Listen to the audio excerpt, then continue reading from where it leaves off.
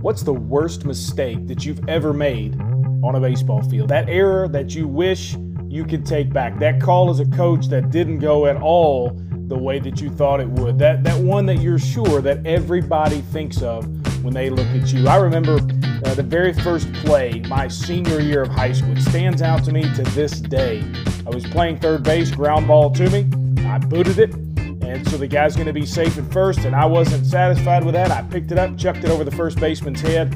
2 errors on one play, and I thought, boy, this is how my senior year is going to go. I thought I was going to be defined by those kinds of errors. We've all had those things on or off the field, some as minor as an error at third base, some as catastrophic as something that really does ruin a family, ruin a relationship, ruin a life. On or off the field, we have the tendency, I believe, to define ourselves, sometimes at least, by the worst things that we've ever done. And there's a good chance that kind of thing right now is crushing you. If that's you and you go back, maybe it's something on the field that happened years ago, and you just can't get over it, and you felt like you let your team down, or you lost a game for them or a championship or whatever it was, and you've carried that around and it has affected you so much, and you know that every time people think of you, that's the story that they tell. So maybe it's something on the field as a player or as a coach, or maybe it's off the field, and you've just, you know that when you walk up, that's the story that they're going to tell as you walk away. Let me tell you about this guy. Here's what he did. But on and off the field, what if? Just for a second, think about this. What if?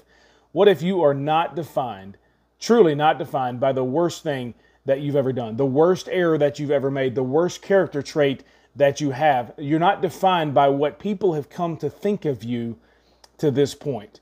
What if? So that's what we're going to be talking about today. Welcome to the Baseball Church. My name is Brad. I'm glad to be with you today for the week of July 5th, 2020. That's what we'll look at, as I said, today in the study, our study of the life of Moses in 9 innings. We're moving into the top of the second, and it's in this top of the second, if you will, that Moses makes the greatest mistake of his life so far. Now, in the top of the first, we looked at how the Israelites, the Hebrew people, were down big. I mean, they had a bad top of the first inning. In fact, the Pharaoh, the king of the land where they lived there in Egypt, he decided he was going to put them into slavery because they were outnumbering the Egyptians, and he was scared. And boy, they are, literally down big. So for a long, long time, these people are in slavery. That top of the first lasted for 400 years. And then in the bottom of the second, we see that they weren't out of it yet, or the bottom of the first, rather, they weren't out of it yet. There's a little hope that there was a child who was born, that we get a preview that one day this child, who we would later know as Moses, was going to grow up and be this great deliverer for the Israelites. And so that's what we kind of pick it up at. And then on the top of the second, this child is growing up and he's making all kinds of errors. So I want you to join me. If you've got your Bible, we'll be in Exodus chapter 2, and we're going to pick it up in verse 11 today. We're just going to read a verse or two and stop and kind of pause and pick it apart and kind of go from there. So if you got your Bible, look in Exodus chapter 2, verse 11. It says, years later, now this is years after Moses had become part of the Egyptian court, if you will. Years later, after Moses had grown up, he went out to his own people and observed their forced labor. So he goes out to his own people. And so in a way, Moses is still really searching for what's going to define him. He was born a Hebrew, obviously, but since that was a death sentence for Hebrew baby boys during the time that Moses was born, his mom figured out a way to save him, but that meant that he was going to be raised by the Egyptian princess. And so Moses becomes a member of the Egyptian court. Life as an Egyptian prince obviously must have been spectacular. I mean, I can't understand that. But apparently there was something that was nagging at Moses. It was this is not who I am. I know I'm different. And I know, I'm sure he came to understand he was a Hebrew. He was not an Egyptian. And yet he's living this life that wasn't his. And so he's defined by this being an Egyptian prince that really isn't him. And so he goes out to his own people to see what life was really like for them. And then look at the end of verse 11. It says he saw an Egyptian beating a Hebrew. So, of course, this is a slave master beating one of the slaves. And then it says one of his own people. And boy, there's something right there that happens inside of Moses, and something triggers him. Beating a Hebrew, one of his own people, it says. And then in verse 12, looking around and seeing no one, he struck the Egyptian dead and hid him in the sand. Something overwhelms him. Something stops him that day. Something deep inside happens to Moses there in verses 11 and 12. He identified with the Hebrew people in a way that he never had before, and his anger boils over, and he committed the greatest error of his life. And then he keeps making it worse. You can tell here he looks around and he doesn't see anybody, and he figures, okay, I'm going to get away with this. And he kills this Egyptian slave master and buries him, hides him, the Bible says, in the sand. He buries him there in the sand. And then look at verse 13. The next day he went out and he saw two Hebrews fighting. And so again, here's this thing, this recurring theme. The Bible has a way of doing this. First he sees a Hebrew getting beaten by an Egyptian slave master, and the next day he sees two Hebrews fighting, and he says to the Hebrews, he asked the one in the wrong, why are you attacking your neighbor? And then verse 14, who made you leader and judge over us? Boy, what the irony here is really, really thick, is eventually Moses will be the leader and judge over the Hebrews. He says, who made you leader and judge over us? Are you planning to kill me as you killed the Egyptian? Then Moses became afraid and thought, what I did is certainly known. Then look at verse 15. When Pharaoh heard about this, he tried to kill Moses, but Moses fled from Pharaoh and went to live in the land of Midian and sat down by a well. I mean, what an incredible thing. There's so much preview here. There's so much parallelism with other verses in the Bible. Why are you attacking your neighbor? And then, boy, isn't it interesting that eventually Moses will get the law to love the Lord your God with all your heart, soul, mind, and strength, and to love your neighbor as yourself. Moses will be given that by God. And this Hebrew slave kind of gives us a preview.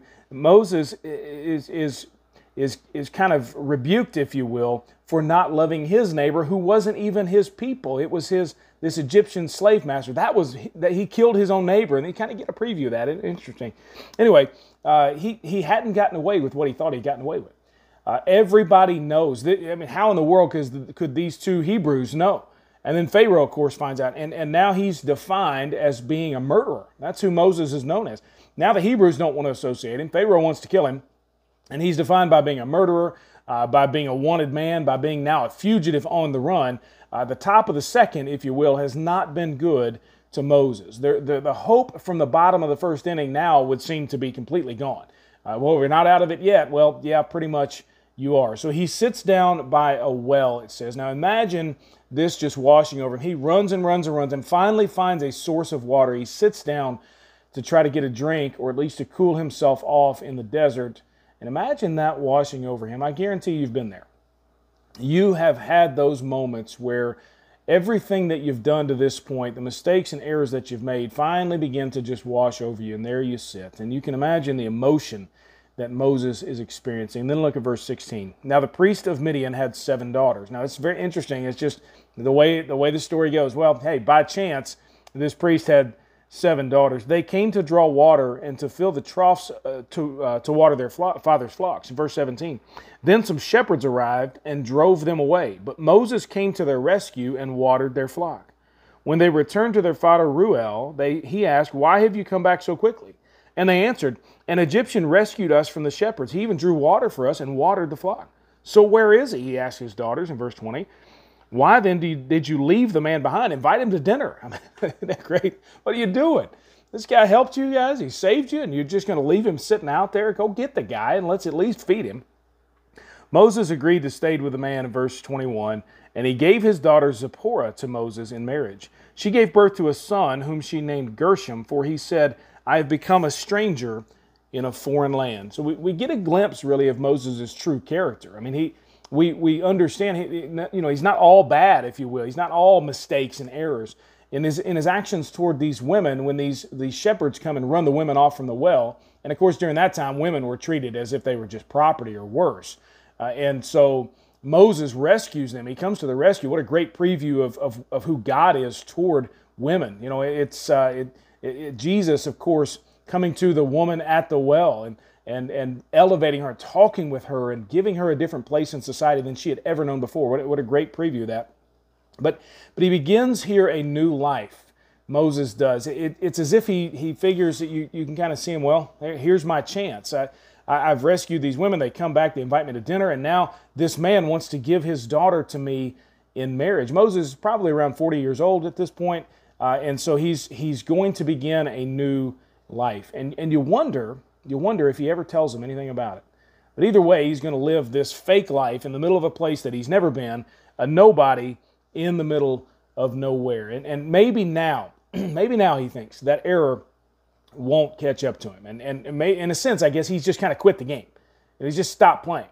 And it begs the question, have you ever been there? Have you ever just run from the mistakes that you've made? Sure you have. Sure I have. All of us.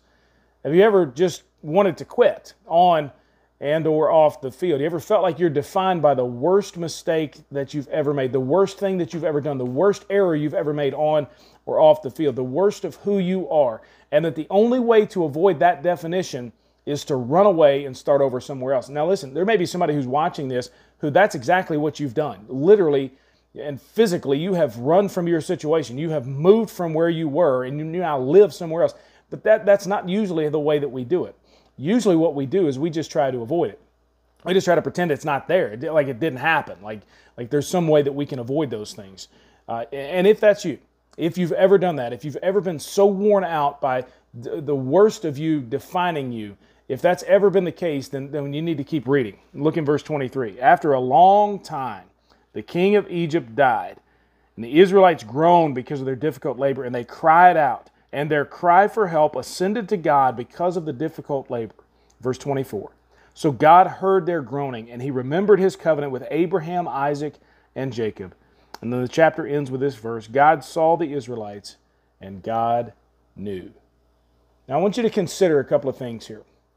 First of all, I want you to consider Moses as he experienced this particular story. He didn't know about verses 23 and 24, 25 when he was going through it. He was just living out the rest of his life, he thought, there in Midian, trying to forget and avoid what he had done. And maybe that's how you feel right now, that Moses didn't know what was coming next. And that's we have to understand that he doesn't know. And maybe you're the same way. You're just trying to avoid it, trying to pretend like it didn't happen. Maybe it won't bother me anymore. I'm so tired of being defined by the worst. Maybe if I just start over, do something different, things will change. And then secondly, I want you to consider Moses as he wrote it, because he was the author, after all, of this book of Exodus. He was honest about his failures. But as he wrote it, he just moved on to the next thing that God was doing, which was his grace and mercy and so on. His failures, if you will, Moses' failures, his errors, his top of the second inning, that was just another thing that God was going to overcome. To overwhelm with his grace and his mercy in his story of delivering the Israelites, of rescuing them from slavery. This story wasn't about Moses. It was about God. Don't miss that. Moses is writing this story. Now, I don't know about you, but if I'm writing this story, I spend a whole lot more time beating myself up over the bad thing that I did right here. Oh, I'm so terrible. I'm so awful. You guys, I can't tell you how bad I feel about this. That's not where Moses was. That's not what he did. He just told the story. Look, here's what happened. Understand, he's the author. Here's what happened. This guy Moses, who happens to be me, this guy Moses did these things, and then there's sort of that but God moment. I have become a stranger, he says, in a foreign land. That's what he named his son. That's what it meant, which leads quickly to God saw the Israelites and God knew. I'm a stranger in a foreign land. God saw and God knew. So consider Moses as he wrote it, but also thirdly, consider the Israelites as they would read it years later. I mean, this is their story of deliverance. And in a sense, they could say, you know what, not even the worst of what even our great leader, not even the worst of what we've done, not even the worst of who we are, is too much for God to overcome. They would have remembered that Moses made a mistake, but that's not how they would have remembered Moses. Not for his big mistake, but as the man that God used to bring them out of slavery. That's who they knew Moses as. They would have known about his flaws. They read the story just like we just did. But they would have known only so that they could then see how great God was in comparison. Because this story, as I said, this story is not about Moses, it's about God. And then finally, consider this story now in light of the whole story that we know. As I've said all along, at the top of the first and the bottom of the first, this story of Moses, this is our spiritual heritage. If you're a believer in Jesus, way back when is when it started. This is what leads up to our great Savior. This is not some ancient story that we have no connection to. This is our spiritual heritage. Moses is one of us, if you will. If you're a believer in Jesus, he is one of us. He wasn't superhuman. In fact, he was a murderer. He was a fugitive. He was a nobody in the middle of nowhere. And at one point, he was defined by the worst error he had ever made. But that's not where God left him. God saw and God knew. Now let that sink in for a minute. God sees your errors. God knows the worst of you. But that's not what this line really is even about in Exodus. Because it says God saw the Israelites and God knew what they were going through, and God was going to use this incredibly flawed man to do something about it, to deliver God's people. God wasn't done with them, and he wasn't done with Moses. Moses was not going to be defined by his biggest error, but by the grace of God. And this wasn't a story of Moses picking himself up and God saying, dude, come on, you know what, figure it out. That's not what God did. This was a story of God invading Moses' life and turning it around when everything seemed lost. God was the hero of Moses' story. Now you fast forward to the New Testament, and you see the same thing that God wants to have play out as we come to know Jesus. God saw and God knew the condition of the world, the darkness in the hearts of people because of their sin. And he didn't tell them to pick themselves up. That's not what he did, and that's not what he does. He didn't tell them just stop being defined by all those things. Instead, what he did was send his son to live the life that they and that we couldn't. He sent his son to die the death that we deserve. He sent his son to rise again so that we could be guaranteed that our greatest errors no longer define us. And if you're walking around right now defined by the greatest error, the worst thing that you've ever done on or off the field, I believe Jesus wants to give you a brand new identity today. And when you know him, you don't have to run anymore. You won't have to pretend those things didn't happen. They happened. But like Moses, you can write it into the story as just another thing that God overcame through the grace of Jesus. And today, by surrendering your life completely to Jesus, you can be defined by his best and not your worst. And that's a pretty good trade, isn't it? Let's pray together. Our Heavenly Father, we thank you for this story, for this top of the second in the life of Moses. And we thank you that we are not defined by our worst, but we can be defined by the best of Jesus, by his life, his death, his resurrection. So Lord, through faith, I pray that folks would trust you today, that their lives would be drastically changed forever. And no longer would they be defined by the worst of who they are, but by the best of who Jesus is. I pray this in Jesus' name. Amen. I pray that God blesses you on and off the field. We'll see you next time, church. Thanks again for joining us for the Baseball Church. If you'd like more information about Baseball Pastor Ministry, check out baseballpastor.com. You'll see our blog and links to various resources. We'd love to connect with you there or on our various social media platforms. You can find us on Facebook, Twitter, and Instagram. Thanks again for being with us. See you next time.